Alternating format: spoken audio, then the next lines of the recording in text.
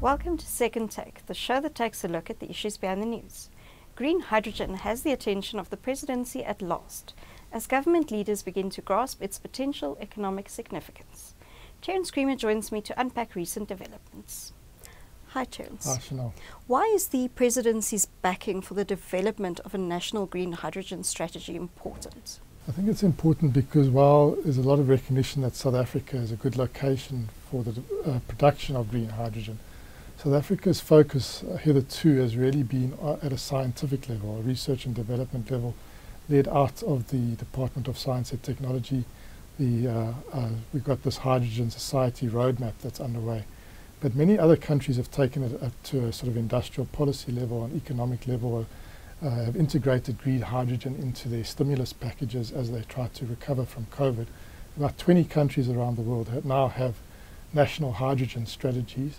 These are either geared towards the importation of hydrogen as countries realize they're going to need this energy carrier to help them decarbonize those sectors that are hard to abate. Things like steel making, cement making, heating in industry, and also like long-haul transport, marine, using it to produce, for instance, carbon-neutral jet fuels, etc. So South Africa really is a little bit, even though we've had hydrogen on our agenda for many years at a science and technology level, we're a little bit behind, given our potential as a production hub for the world of green hydrogen in developing it. So having the Presidency's weight behind a green hydrogen strategy is important. It's also important in a context where I think a lot of the attention, for instance, of the Energy Department has been on electricity and the crisis there, and that we haven't seen the sort of emphasis around green hydrogen coming out of that department. So the Presidency taking the lead and getting the strategy together is important. We are seeing signs that the Department of or the Minister of Trade, Industry and Competition is also alive to this possibility, seeing hydrogen and renewables, as he says, as the energy carriers and the fuels of the 21st century. So there's a growing awareness around the industrial potential there. So I think it's a very important signal. The Presidency obviously has massive convening power. There are a lot of balls in the air around that. As I said, we've got the Hydrogen Society roadmap under drafting, which will be an element, a sort of broad vision that will help us define our strategy. But I think we really do need a strategy in place if we're wanting to really upscale and take advantage of this opportunity that's starting to emerge globally. Why is South Africa seen as a good location to produce green hydrogen? The main reason is we have the triumvirate of good solar resources, excellent wind resources, and land. Those are the three elements that you really need. Obviously, with green hydrogen, you also need water, and we are a water-constrained country. But all the research that's coming out around the world on green hydrogen is that water is not a binding constraint, even for water-scarce countries. Really what you need is the cheap renewable electricity, and that relies on your solar resource, your wind resource, and your land, which we've got. The water, there's a couple of sources that South Africa can look at. Obviously, desalination is a big opportunity, and you'd oversize your facilities not only to produce hydrogen but also to desalinate. And the cost there, CSIR study showed, are not prohibitive if you're doing the desalination route. But South Africa is also going to be decommissioning a lot of coal capacity over the next decades. And those coal plants in South Africa, we know that how much coal they consume, and we know that they around those sort of resources. But one of the resources that they consume largely is water too. So if they are transitioned out of coal production into, for instance, more renewable energy resource production, we're going to have water released there. Then we have the opportunity to treat and process mine water that's been contaminated as well. We have that from our gold mines, but we also have those from the coal mines that will be closing. So there's an economic opportunity there. So we've got the solar, we've got the wind, we've got the land, and water is not a constraint, even though we are a dry country. So we are because we've got relatively better or more potent solar and wind resources than, say, a country like Germany, which is going to be a large importer of green hydrogen into the future. We're going to be able to produce this relatively cheaper, this very important energy carrier. The issue is then how much do you consume locally to decarbonize your own hard-to-abate sectors, and then export those products as green products. And that's going to be very important, especially with the European Union stating clearly that they're going to be implementing carbon border adjustments, which are basically tariffs on carbon-heavy products. So we need our products, whether they're mineral products or whether they're manufactured products, to be produced with decarbonized processes. Decarbonized electricity we know is going to come from solar and wind mostly, but also these other products like steel or green ammonia, they need to come from a decarbonized hydrogen source.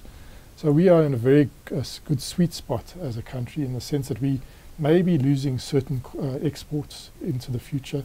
Coal, as we know, there's a lot of demand for coal immediately as countries recover from COVID and consume more coal. But over time, the export of coal from South Africa is going to decline. And what we should do is try and match the rise in our export of green hydrogen or green hydrogen derivatives like green ammonia, like green steel, etc., to match that declining profile and probably exceed it. And new research that came out this week shows that we have very good potential to scale up to about 3.5 more million tons a year of green hydrogen, and we would incrementally need to invest in that new capacity, the solar plants, the wind plants, as well as the electrolyzer plants that are the key to producing this green hydrogen, and spend about it's like over $100 billion that would need to be invested between now and 2050 to scale up to that sort of level. So it's a really big opportunity for South Africa. As we can see, the Presidency is alive to it at last, and hopefully our energy department will also catch up, and we definitely see that the trade and industry and the environmental departments are definitely also alive to this opportunity. There's also very real financing support coming through from Germany. Yeah, so this is not anymore just about plans in the future. There's immediate opportunities that are starting to arise. We know, for instance, that Sasol, it's a stay in business, it's an existential crisis for Sasol. They need to move as fast as possible away from their coal-heavy businesses and their gas-heavy businesses to things like green hydrogen and producing clean jet fuel, for instance, using their Fischer-Tropsch processes and repurposing them with green hydrogen. So we know they've got some plans, but the German government, because they have green hydrogen at the center of their stimulus and restructuring, and their Green New Deal, basically, that Europe is sort of driving. It's a massive multi-trillion-dollar initiative that's coming out of Europe. Germany knows they're going to need to be importers of green hydrogen. They don't have the land, the wind, and the solar, and they're looking for international partners where they have already got established trading relationships with, and they're particularly keen on Africa, and they're particularly keen on, at the moment, on the two most advanced countries, maybe three, most advanced in thinking about green hydrogen, and that's Morocco, which is right on their doorstep, South Africa, and Namibia, which they have historical relationships with. And they say Morocco and South Africa have the most advanced prospects. They're now putting money down on the table. 200 million euro is now being made available to try and stimulate projects. This is going to be very good concessional loan finance, cheap money, and it's going to try and unlock, one, the production of green hydrogen opportunities. At this early stage, green hydrogen is more expensive than, for instance, grey or black hydrogen, hydrogen that's produced from coal and gas. We aren't really looking at pink hydrogen, which is hydrogen that comes from nuclear, which is also carbon-free at this stage, but they're looking very much at green hydrogen and looking at the production, the storage, also the decarbonisation opportunities in country, in South Africa.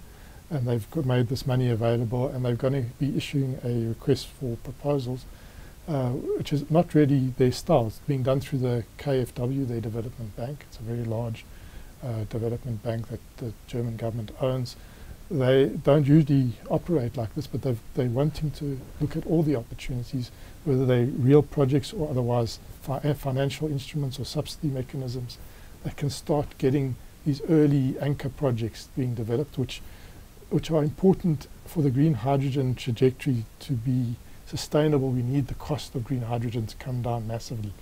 And we still see there's a premium to be paid for green hydrogen relative to hydrogen that comes out of refineries from gas. So we need to have these electrolyzers scaled up. We need to see big investments around the world, and South Africa being one of the locations, especially in these high potential wind and solar locations, to see how far we can drive this cost of green hydrogen down. Because if we can't do that, then this Rosetta Stone to decarbonisation is not going to be able to be translated. So we need this to happen, and we need this to happen during this decade, because this is the decade where everything needs to be put in place for this big push to 2050 towards net zero.